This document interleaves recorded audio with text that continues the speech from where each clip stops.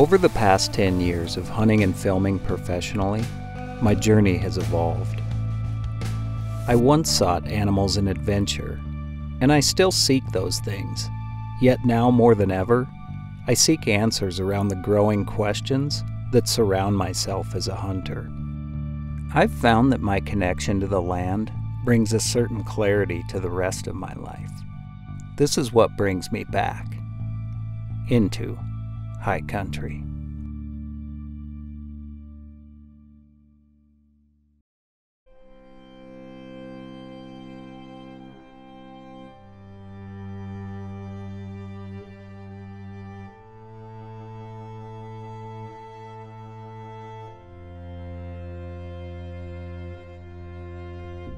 Whitetails have always been something I've enjoyed hunting, but it's never been what's really fueled my fire.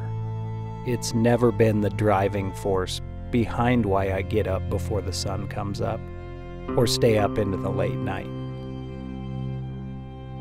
My dad, however, has always been driven by whitetails. Since I can remember, Dad has always been obsessed with hunting white-tailed deer and trying to take a truly big buck. He's tried all over North America, in the western states, some in the midwestern states, and even up into Canada, in Saskatchewan and Alberta.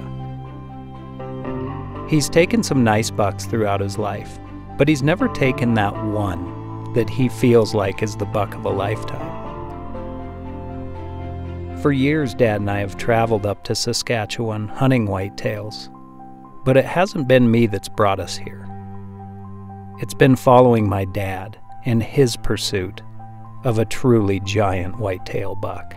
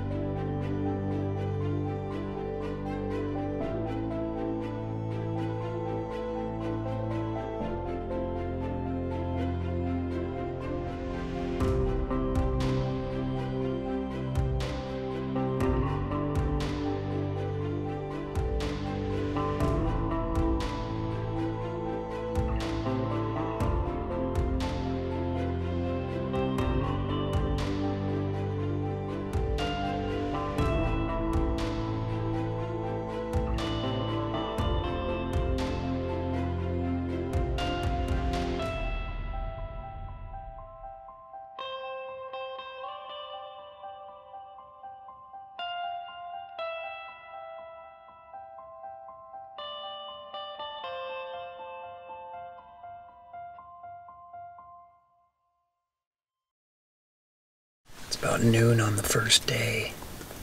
Super cold morning, windy. It's about 0 degrees. Now the sun is starting to come out. Thank goodness they have me set up in this ground blind. I'm able to run a little Mr. Buddy heater when I need it. Guys gotta figure out how to make it all day out here, because when they drop you off, you're here all day. And you are in the elements. Highs today are supposed to be like 10. Lows around 0, maybe even into the negatives. I've seen 4 bucks already, which is a good sign.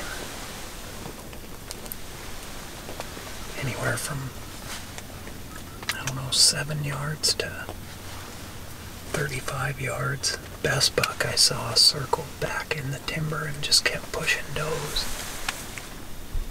Tried to snort wheeze at him, but anyway, day 1 here hunting Saskatchewan. Got the new prime bow. I'm stoked to try to break it in right on one of these big pug nose, just beast bodybuilders of whitetails. Incredible how big these deer are.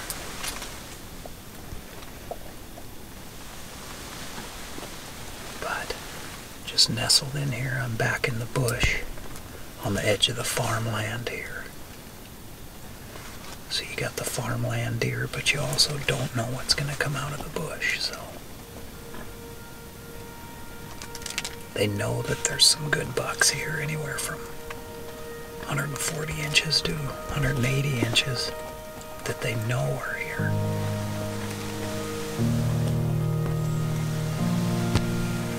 So who knows what might show up.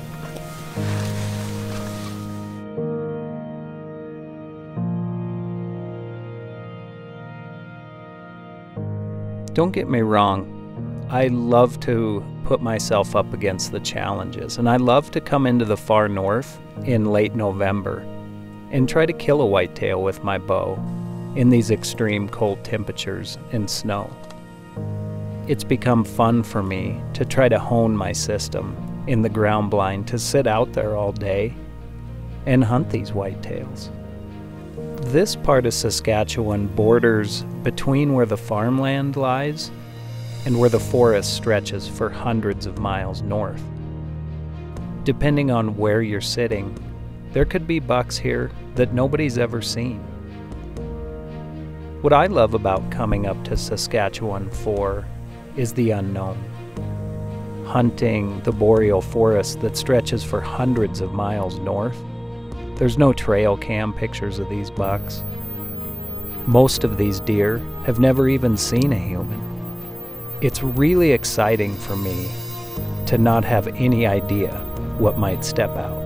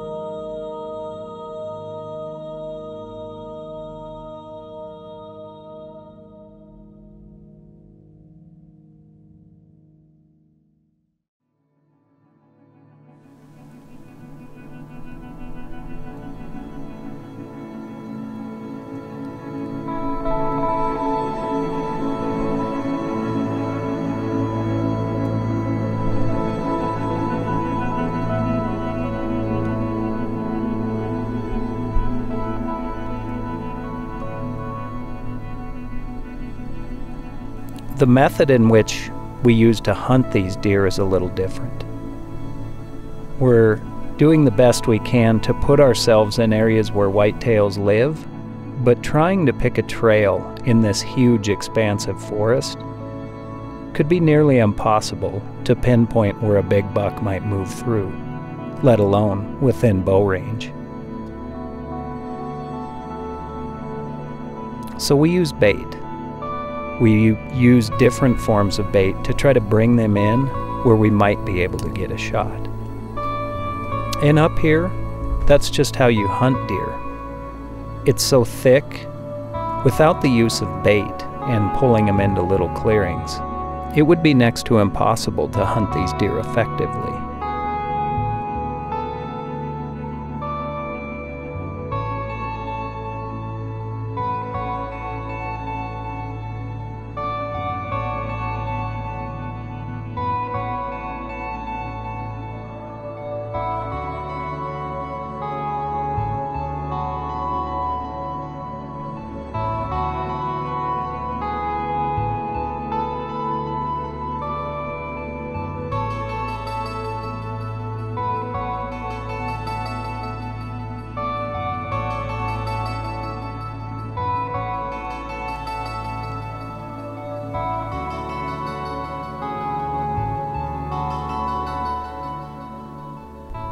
The all-day sits can be long, but when you see the deer that get pulled out of this country, it's totally worth it.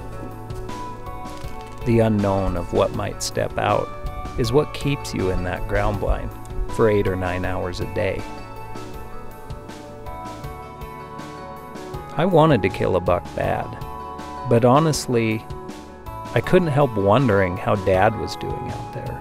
I just so badly wanted to get a call or a text message, or even have him walk into my blind to tell me that he had finally got his buck. I was rooting for Dad.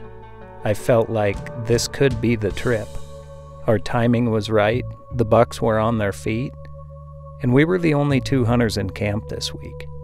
So we really kind of had our pick of where we wanted to hunt.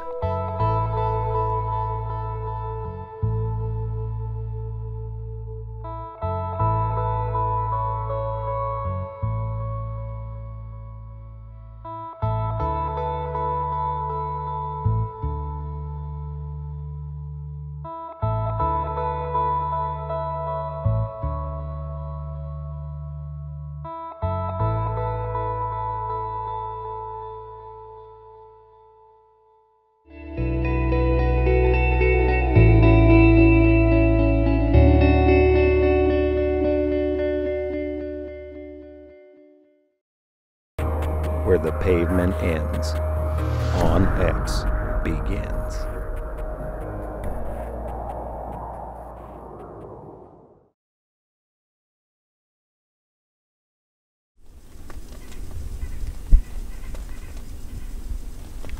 I was seeing lots of deer. I was seeing lots of bucks, just not the right buck yet. But that feeling of sitting in the ground blind and being so comfortable and so close to these deer, I felt invisible. And it was a really cool feeling to just sit there and watch the forest.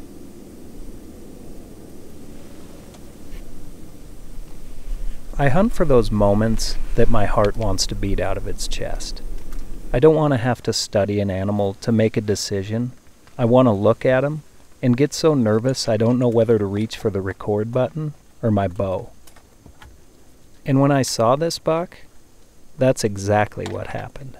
And I knew this was the buck I wanted to try to get.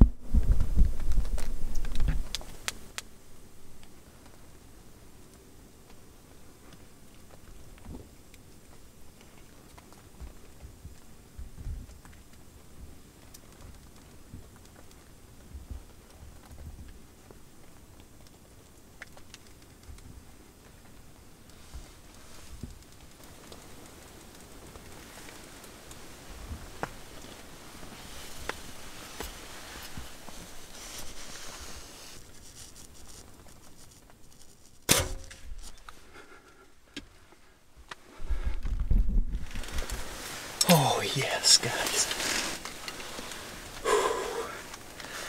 I don't want to talk too loud because the buck just ran right over here and stopped. The shot is far.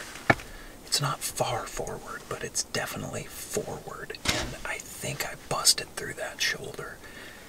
I could see blood pouring out when he stopped back in there like 100 yards, and he just stopped.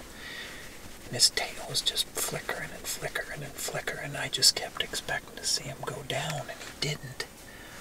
But, yes.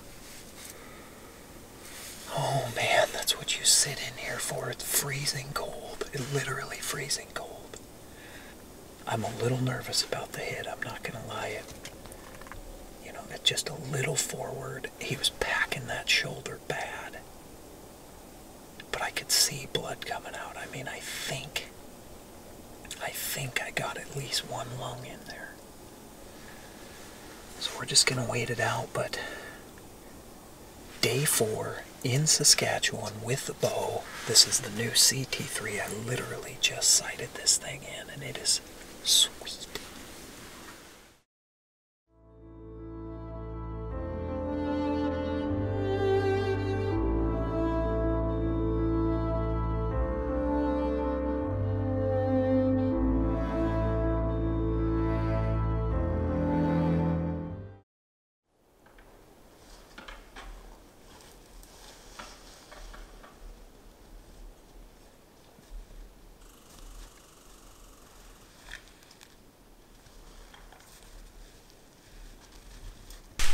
All right, well, I just waited for these guys to get in here.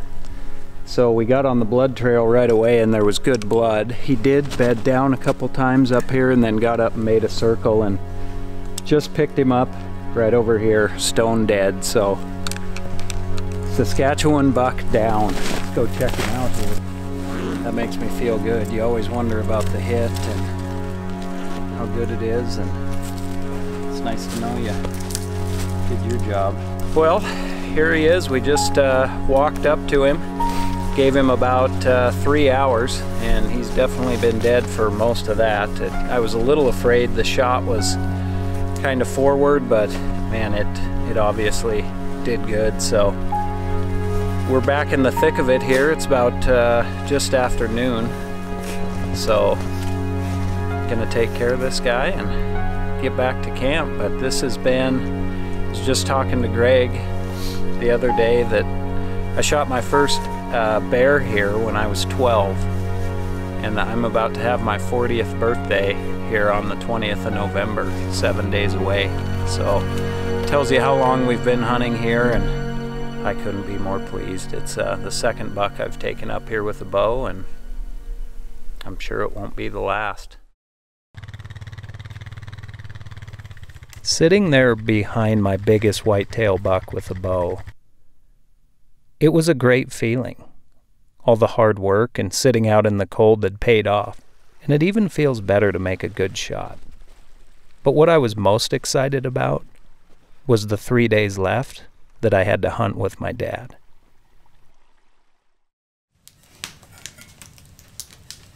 Kind of nice. It is nice. It's a nice setup here. Pretty spot. Yeah, no kidding. It'd be nice when they start to get a few more deer back in here, like he was saying. You can start.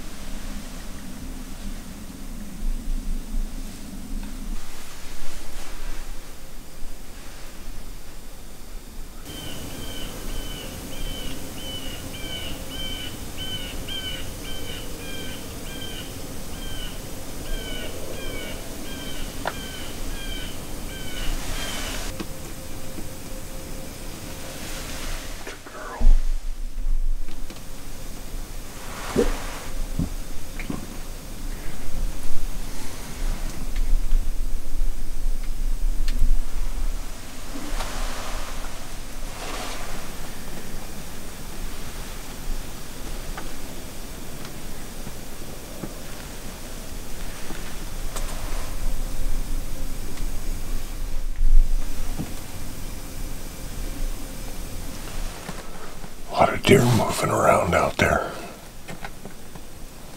Just not the right one.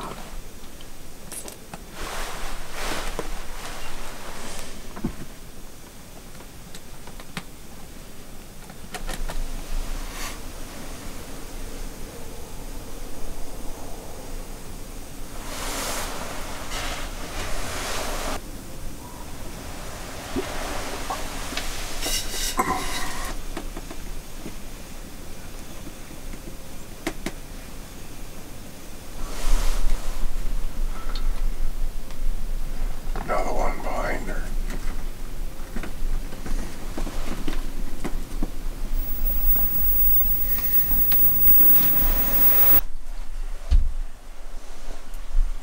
It's a big deer here, way out. Yeah, that's him.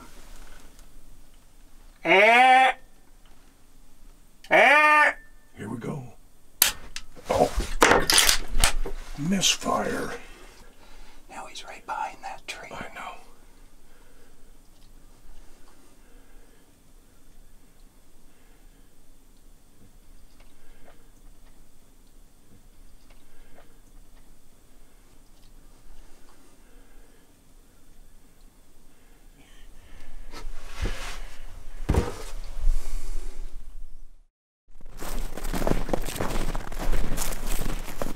Not an hour before this happened, my dad looked over at me in the tree stand and said, "Jason, you know, this might just be the last time I get in a tree stand." I really didn't know what to say. I didn't know how to react, so much that I didn't say anything at all. Then, to have this moment happen, the misfire on Dad's rifle. In what could be his last time in the tree, on the buck he's worked his whole life for.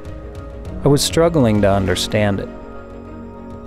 How could this happen to somebody that's been such a good man and worked so hard to put the pieces of the puzzle together? Why? And then I realized, if he would have got that buck, it would have been easy for him to call it quits. He finally got the buck he was after, when he was ready mentally to hang it up. But then this happened.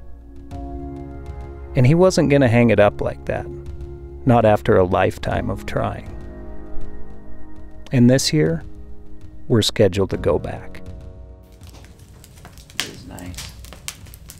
It's a nice setup here. Pretty spot.